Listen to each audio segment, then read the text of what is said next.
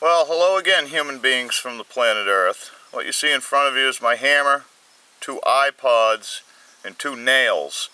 What you don't see is 2 children that have been disobedient continually recently, coming into teenage years. My oldest, Zachary, he's 13, Joseph, 12. Just disrespectful, disobedient, continually. They've been grounded and punished. iPods were taken. The youngest seemed to learn his lesson, because when I had enough of his grief, I smashed it. The other 2 don't get it, though, and I keep finding cigarette butts in their room. So we're going to help them break that habit.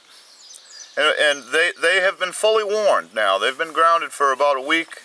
They've been fully warned that if any cigarette butts or lighters or otherwise were found, that this would happen.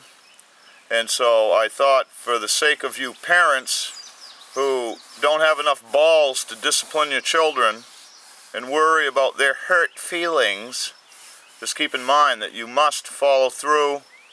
And these fucking iPods, I don't like them anyway. All the stuff that you can do, they're unmonitored. Our kids are running around doing whatever the hell they want on the internet. We have no idea. You're not taking the time to check it. I know you're not. So I'm going to recommend that everybody do the same thing.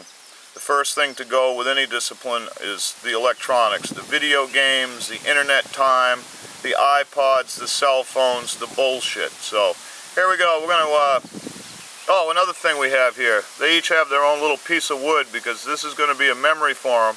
I'll put their names on the wood later on, but we're going to nail their iPods to the cross, so to speak, and set a lesson that'll hopefully last them a long, long time, and break any habits before they're formed.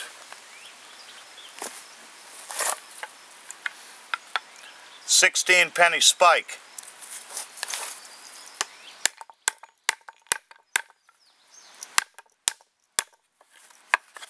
One iPod.